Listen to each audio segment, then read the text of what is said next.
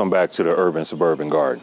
In today's episode, we're going to go take a look at the two gardens. I got both of them completed, operational. All of them have the vegetables in there, the fruits. So let me take you off the tripod and give you a closer look. I'm going to talk as I walk around, but as you can see, I extended this area here out. And as soon as I get you off the tripod, you'll see it a little closer.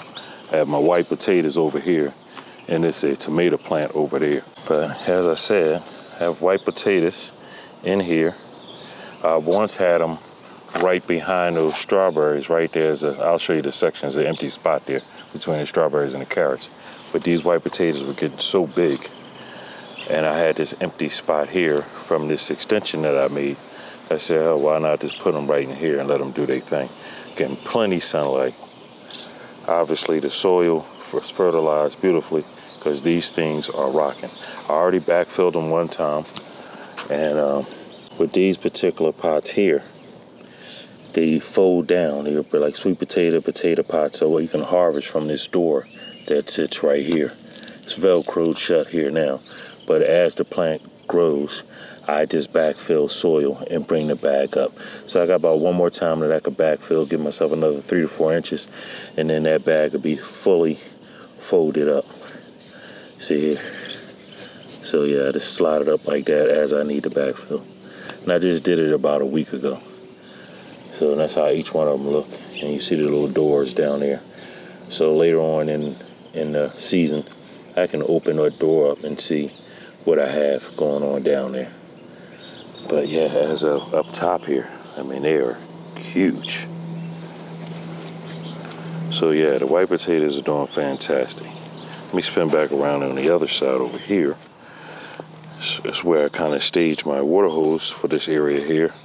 I do have a trellis, tomato cages sitting right here if I need them for these zucchinis. There's a zucchini growing here. As you can see, that's my, it's called a husky cherry red tomatoes. We're gonna go grow right up there. And if I need to, I can use the fence to vine up it. And that zucchini here, like I said, I'm more than likely throw one of these on here, or I got plenty fencing here. I can let her grow up the fence also, with just a little support from the tomato cage. Let's go inside and see what we got going on in here. Let's start over here on the right. This is where I keep all my yellow squashes, and my baby squashes are over here. I don't know how my broccoli label got put here because broccoli is actually over here. Sorry about that. But yeah, this is the yellow squashes. Yellow squashes over here, baby squash are on that side there. And I'm going to use a couple of tomato cages on these too, and I'm going to guide it up the cage so we don't get them growing all over the place. The little white powder you see back there on that, it's just some calcium powder, oyster shell powder. I'll put on here to assist with the calcium that the melons and zucchinis and tomatoes, they need the extra calcium to help prevent the blossom end rot that goes on with those. So yeah, I did those already. Section here, like I just said, was all my broccoli. This section is 6 different sections, so it's six broccoli plants down there. Get low so you can see. And they're doing pretty damn well. This one here was getting ravished a little bit by some bugs. The worms or beetles, I couldn't find them, but I have sprayed since, and I haven't seen them since. So the BT stuff works pretty damn well. Let's go over to the next section here. It's my onion patch, which isn't doing very well at all this season. I have onions from those over there in the middle of those two there, red onions. That's from last year. They've been in here since last September. And these ones that are growing up here in the front are some I threw out here about a month ago from out of my kitchen that were already growing these little shoots. So I brought them out here, threw them in here, and they've taken off. But in the back rows, I'm getting in here pretty close. Might be able to see those little hairs coming out, little green grass hairs look like coming out of there. On the back, this is the red onions back here, and that's what those are. The other things are just weeds that need to come out. Get rid of that. But yeah, they're not doing too well. Same thing over here. Again, these are doing better over here than the other side, but they're pretty slow, so I don't expect to get anything from these in probably the next year. In the front rows, these are also to be the yellow sweet onions, and I didn't get any to germinate off the seeds I put in that spot there. So later on in the season, we're going to throw something in there. But we're going to just rock with what we got. And if we get anything, that'd be great. If not, I'll do better the next time around with the onions. My flowers are doing pretty well. This section here is all my beets. And they're getting a little ravished by too much sunlight here. And I ordered a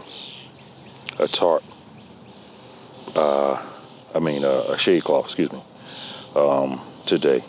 And once that gets here, I am going to do some reorganizing of this garden here. It's a good thing about growing in these bags, I can move these around as needed. Because a lot of the plants I got kind of in places that a lot of sunlight comes in this garden. Just put it that way. And at this point in the season, we're in the end of May. It's about May 23rd. Still spring, but it's getting kind of warm in this area here. And a lot of my spring stuff that I should have got in about a month earlier, I didn't get in early. I got in late. So they're suffering from some heat. Like I said, look at the leaves there on the beets. Getting a little beat up there. So again, I'm going to put a shade cloth over the area, but after I reorganize the garden, because I have, let's swing around here. Here are my purple beans and my green beans. And you can see this side over here is already caught onto the trellis like I wanted it to. And it's going to be running up here. And this is the new trellis area, for my beans. Last year, if you remember, if you watched me last year, my bean section was right here and was all green beans. And I had them grow up the bottom part of the fencing was there, but not the top part. And the top part was the bamboo some bamboo that I kind of taped together and made a trellis net. But this year, since it did so well last year in this area, I said, well, let me clean this up. I just extended the poles, as you can see here, up all the way around to there, and then added the green fencing. So, and then it's to make it a little sturdier, I grabbed some these metal rods that more like garden stakes, and I just made this green fencing place off, because it's all plastic, a little sturdier. I need to put a couple more right on this side here. And so as the beans grow up and the leaves and the vines grow up, and the leaves develop, it won't be putting all that weight on this all this plastic and pulling it down. So it's a nice little system. I'm sure it'll work really well. But as I said, this one back here has already caught on. I was trying to angle this one towards it and accidentally broke this one off. So now I gotta wait for this shoot here to catch up and go over there and catch on. Over here, this one here, as you can see, is leading right towards it. And these are the purple beans here. And this one here is getting there. This one was smaller than the rest of them. It was put in after everything else. So she's taking off. And then we have some kind of flower or something starting to develop here. Since it started growing, I said, let me leave it there and see what it is. I know that's not a weed. But that's what the bean section looks like. And over here, again, another flower. And here is my cabbage. So again, I'm going to reorganize this whole area right over here, because this empty container here doesn't need to be here. So I could swap it out with these beets, and my shade cloth could be covering this area here, because I have my cabbage, I have romaine lettuce, I have carrots. All of these don't need as much sun, direct sun. Even over there, my spinach, those things there can be all in this section over here. And I'm gonna put the shade cloth back up a little bit. You can see the shade cloth will cover this area here outside of my beans area. They'll be fine. They'll get plenty light. But yeah, I'm just going to tarp it over this whole section right here to cover these, so we can keep maximum growth. Don't stress the plants out for so much. Now the weather isn't bad today. Today is only in the 70s. Yesterday was a little warmer than this, and these were, you can tell these was all drooping over. But I think I got it straightened out now. But let me keep on with the tour. Like I said, this is my cabbage area, and they were getting ravaged a little bit by some bugs, some worms, I guess that's what it was. And I sprayed them, and I think I got it. I don't see any new vegetation being eaten up, new leaves being eaten up. So I think I might have gotten that under control for now. Over here, like I said, my romaine lettuce.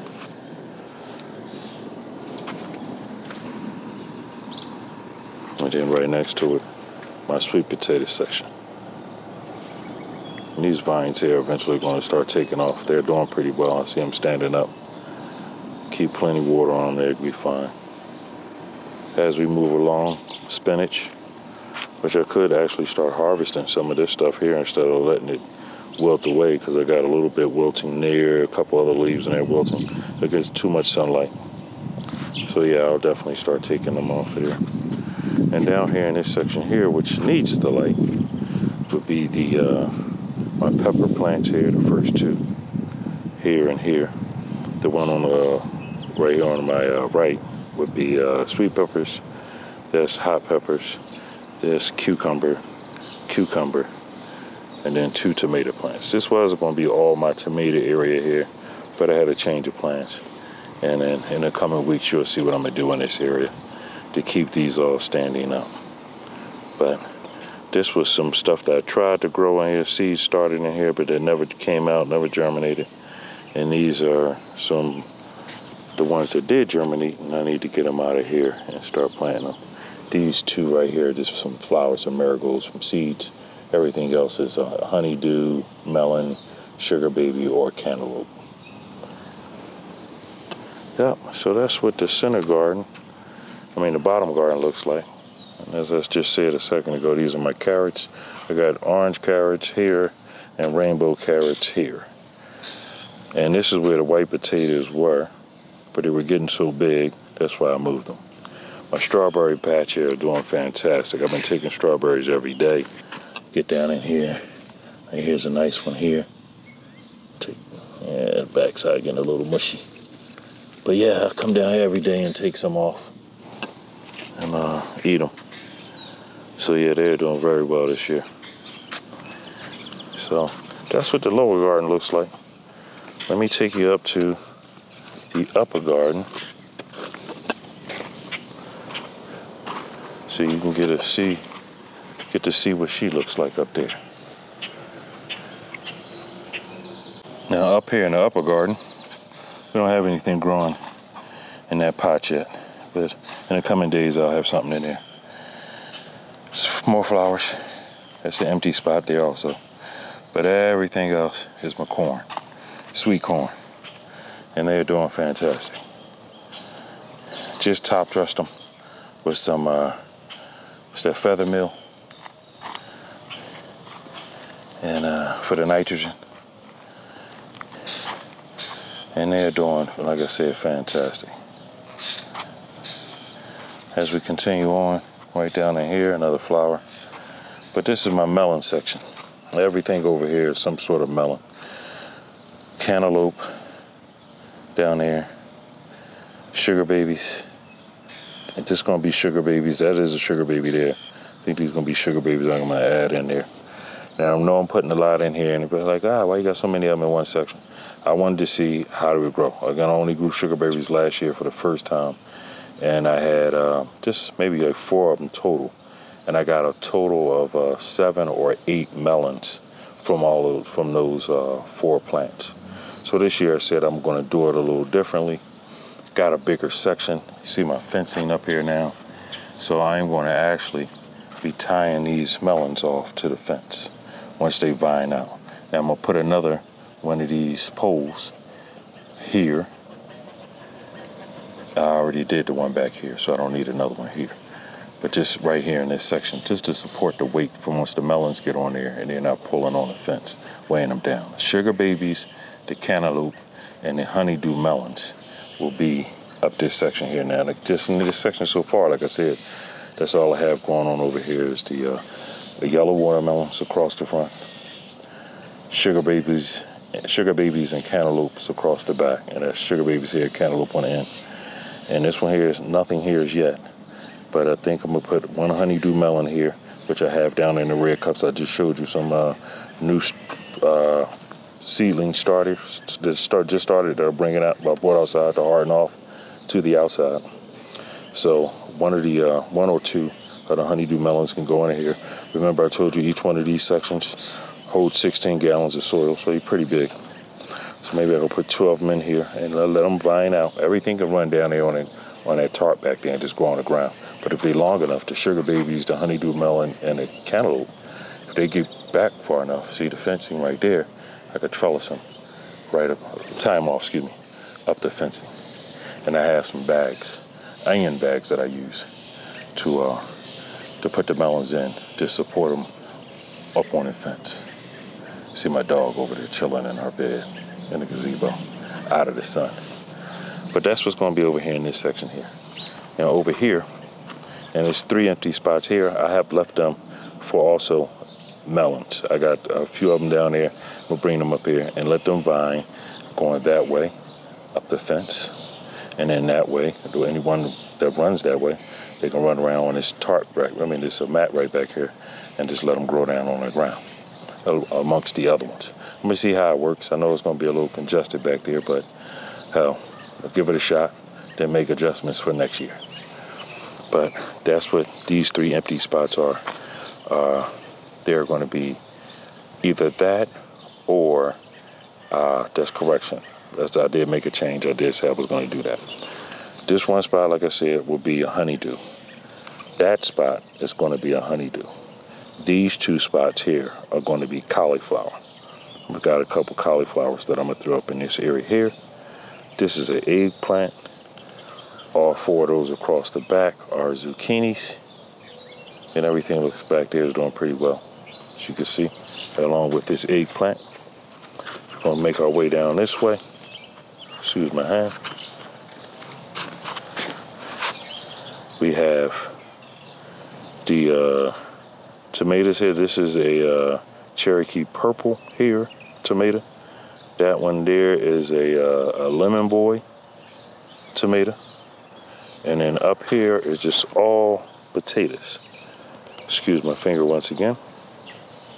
This section here, here, and there in the corner are all red potatoes.